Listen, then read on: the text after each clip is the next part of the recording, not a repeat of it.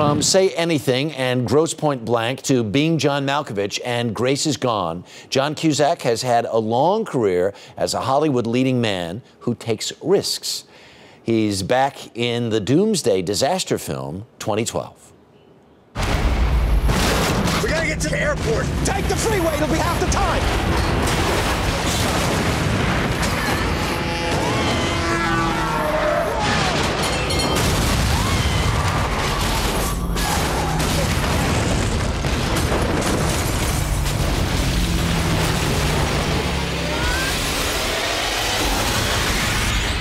I saw you in there someplace. John Cusack is with us this morning. Good morning. Good morning. Nice to see you. Good to have you here.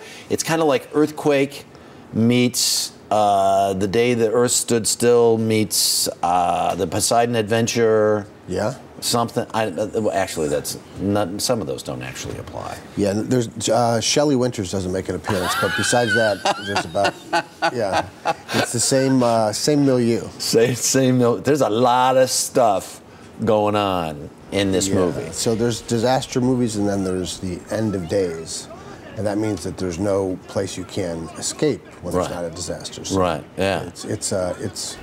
It's the big one. Because in this movie, there's a lot of kind of. It's not exactly supernatural. It's this thing that people have been talking about for centuries that the Mayans predicted. That's right. I mean, every high school kid in the world knows 2012. I mean, that's when the world is going to end. That's right. And the prophecies of Nostradamus and the Mayan calendar. And right. Those are the two big ones, right? Yeah. Now, were you hip to any of that stuff? Was that any of that on your radar per se?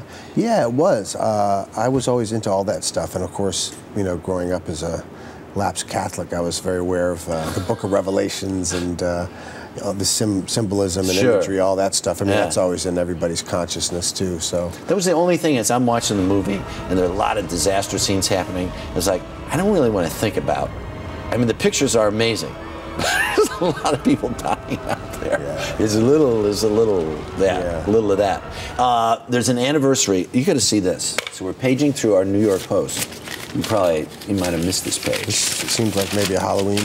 No, this is better. Look at this. Oh. 20th anniversary DVD. They rate this as like the great love story. The man saying, I'm laying it all out there for you, baby. Yeah, I guess now it would be like an iPod, right? Not a boombox. Yeah.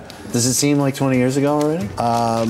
Some mornings, yeah, I can feel a little older than others, but I'm amazed that people still remember the movie. But it was a really fun time in my life, and I was proud of the movie and loved it. So it's a nice thing that people remember something you did. One last question, very quickly. So many of the movies you've made are more cerebral. This is an action film. What was it like for you to have these action scene after action scene after action scene?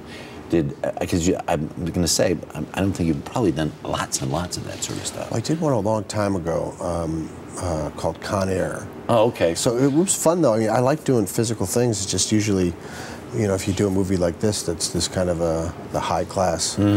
Big studio movie, they've usually given it to Harrison Ford or the biggest box office guy. So I snuck in the back door somehow and got this one. So this could be a game changer for you. Hey, well, could be worse. Yeah, there you go. Great to see you. You too, sir. Thank you very, very much for stopping by.